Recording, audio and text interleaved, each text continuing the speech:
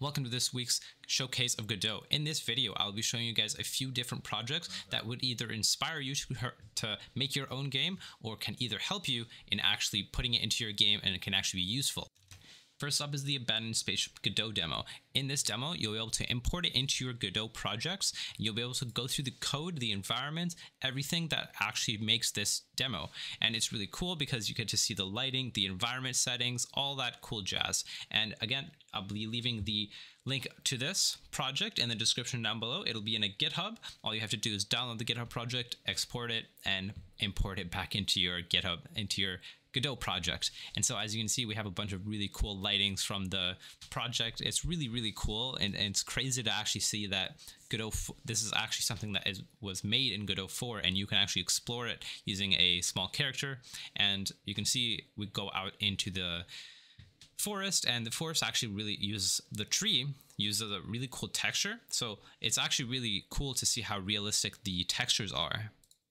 Next up is the Godot Hexa Grid. This is an add-on that you can add into your game that will allow you to easily create a Hexa Grid kind of type game where we have these little tree things. I'm not 100% sure, I haven't played around with it, but it's a really cool add-on that I think if you are making kind of a Hexa Grid game that you should definitely consider.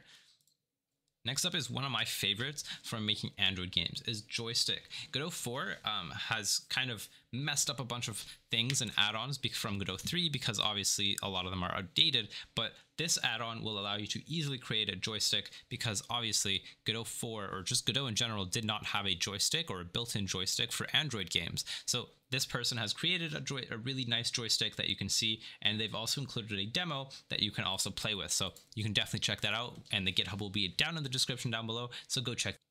Now, this one might actually be very, very useful to some of you guys if you are trying to import your project from Godot 3 to Godot 4, because this will actually allow you to import your AnimationSprite into AnimationPlayer, because the way that AnimatedSprite used to work in Godot 3 was kind of doable with code and all that stuff, but with Godot 4 coming out, it made it a little harder to use, especially once they removed the playing function. So there's no longer a playing function in the AnimatedSprite, but so a better way to do it would be to put everything in the AnimationPlayer.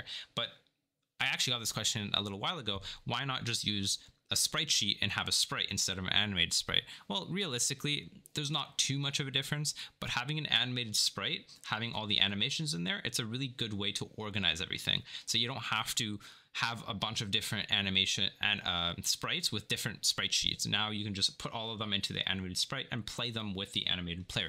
And this is a very cool add-on to help you do that.